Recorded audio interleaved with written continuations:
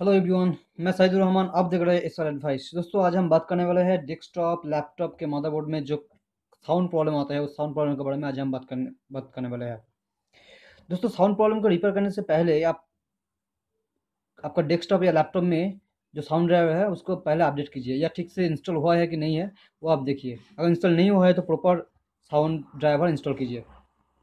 उसके बाद भी अगर आपका साउंड नहीं आया तो आपका बैक पैनल में स्पीकर का जो कनेक्टर है वो कनेक्टर ठीक से लगा हुआ कि नहीं है वो आप देखिए। आपका स्पीकर ठीक है कि नहीं है वो आप देखिए।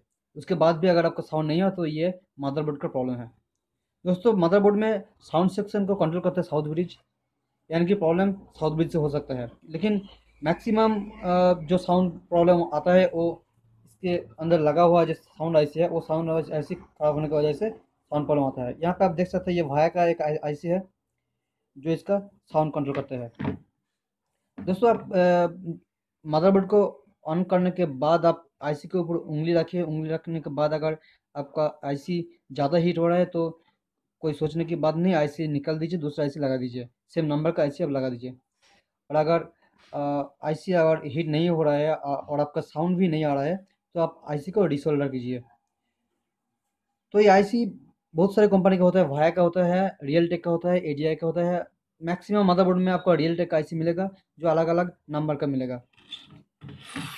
यहाँ पे एक बोर्ड है, आप गीगाबाइट के बोर्ड है। ये बोर्ड में आप देख सकते हैं, ये जो आईसी लगा हुआ है एएलसी का लगा हुआ है, यानी रियल टेक का लगा हुआ है। इसका नंबर है ALC 662।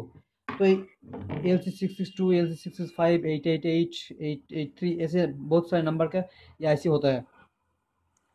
दोस्तों, अगर आप कंफर्म है कि प्रॉब्लम मदरबोर्ड से ही है तो पहले अब आप क्या करेंगे, पहले आप आईसी को रिसोल्डर कीजिए। रिसोल्डर करने के बाद अगर आपका साउंड ओके नहीं हुआ तो आप दूसरी आईसी को निकाल दीजिए और दूसरा सेम नंबर का आईसी लगा दीजिए। और एक बात, अगर आईसी आप सेम नंबर का आईसी लगाने के बाद भी अगर आपका साउंड नहीं हुआ तो आप एक काम कीजिए, आईसी इंस्टॉल करने के बाद आपका जो सिस्टम है, सिस्टम में जो साउंड ड्राइवर है, साउंड ड्राइवर दोबारा इंस्टॉल कीजिए। आपका साउंड आ जाएगा गारंटी के साथ।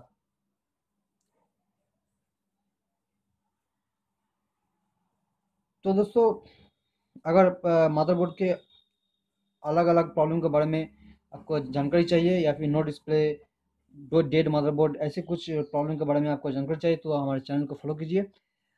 हम अक्सर ऐसे वीडियो बनाते रहते हैं। आप सब्सक्राइब की लीजिए और अच्छा लगा तो लाइक करना मत भूलिए।